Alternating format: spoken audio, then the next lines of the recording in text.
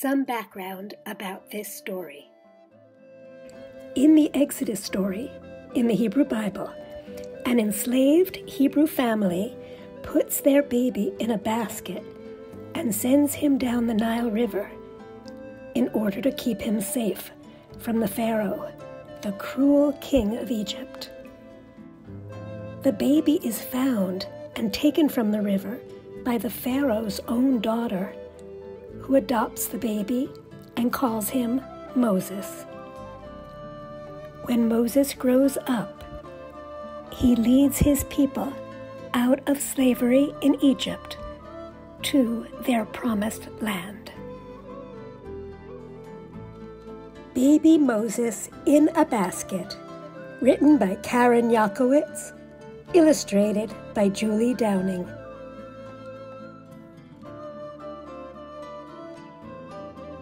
Baby Moses in a basket, floating down the Nile.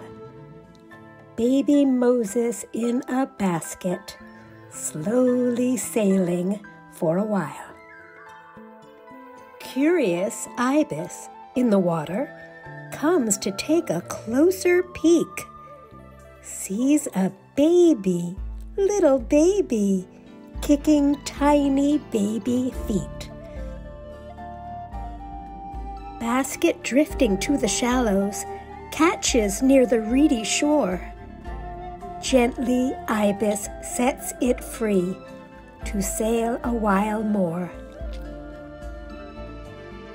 Among the boats and floating barges, past the green papyrus reeds, baby Moses on a voyage where the river Nile leads.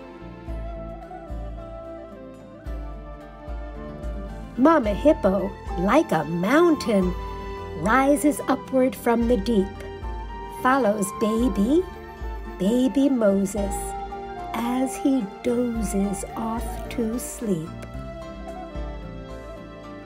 Mama Hippo nudges softly, helps the basket skim along, watching over baby Moses so that nothing will go wrong. Little baby sweetly dreaming, Mama Hippo as his guide. Down the river, through fast currents, basket rocking side to side.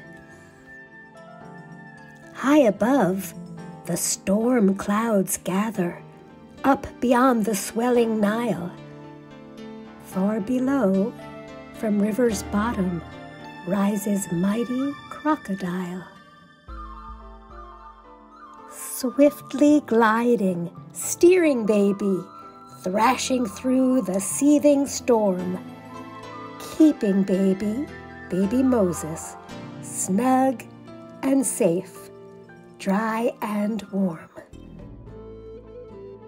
Whirling water swirling around them, currents roaring even more, plunging through the wild waters toward the calm of sandy shore.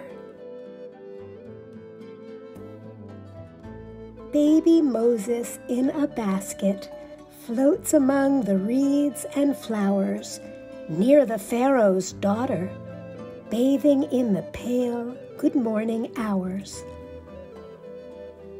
Baby Moses stirs and whimpers in his basket on the Nile. What?